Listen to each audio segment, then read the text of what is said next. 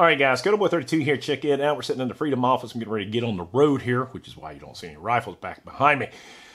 Sitting out in the office, getting ready to do a video on bolt carrier groups when my wife sends me an article from Politico. This is authored by a guy named Tyler Pager, and it's titled, Biden Starts Staffing a Commission on the Supreme Court Reform. That's right, ladies and gentlemen.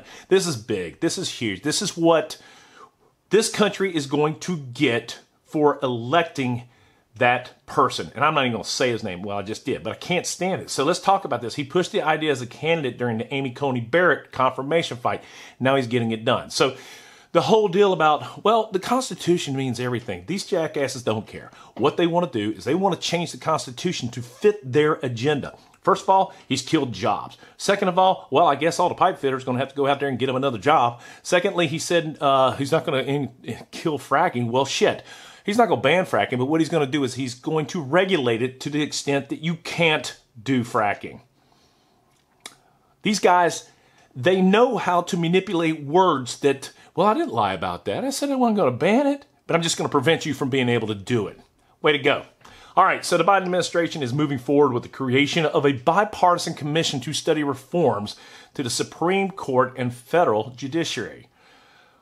What a crack of shit. What are they going to do? Well, we're going to go ahead and appoint judges to the point where we are now in control. So a lopsided Supreme Court. Yeah, that's exactly what they're doing. The commission will be housed under the purview of the White House counsel's office and filled out with behind-the-scenes help of the Biden campaign's lawyer, Bob Bauer, who will co-chair the commission.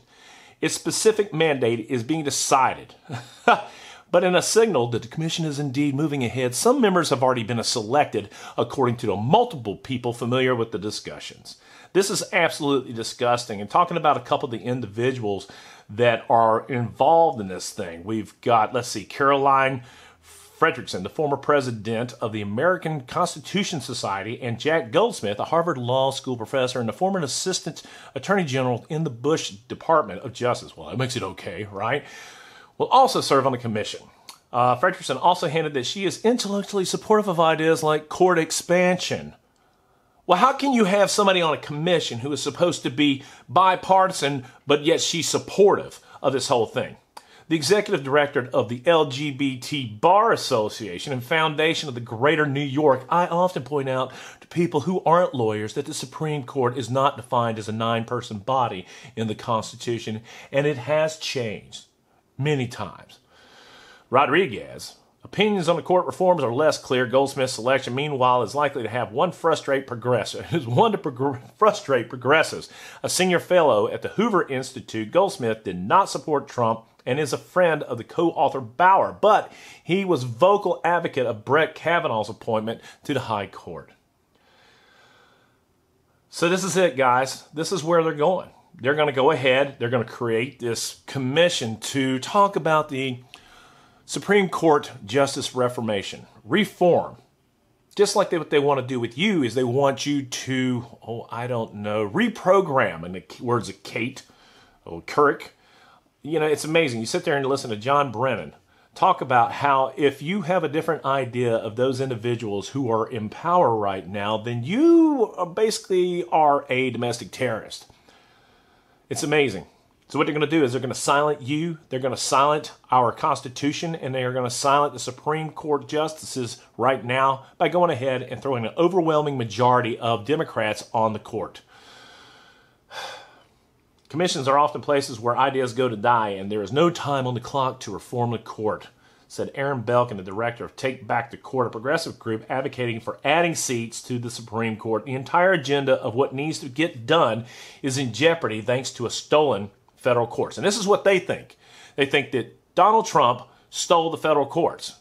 It's interesting to me that Amy Coney Barrett was nominated, and confirmed and appointed to the Supreme Court, to the dismay that the Democrats were like, this is not fair, this is evil. You know what?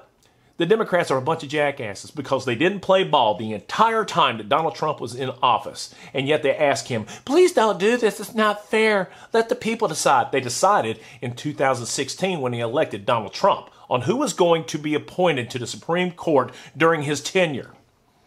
No one asked anybody any favors. No one did him any favors. He fought for his damn office the entire day, and they still can't leave it alone with this feel good, we need to heal.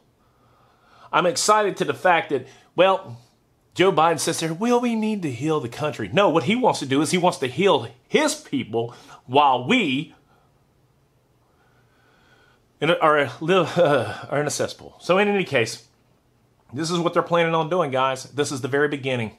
With the executive orders that have been put in place are absolutely asinine, and they are there to appease people. And this is what this government is. They are a government of appeasement. They are not a government of leadership. We'll lead from the front. If somebody wants something, we'll get it. Unless it's part of the, I don't know, Second Amendment.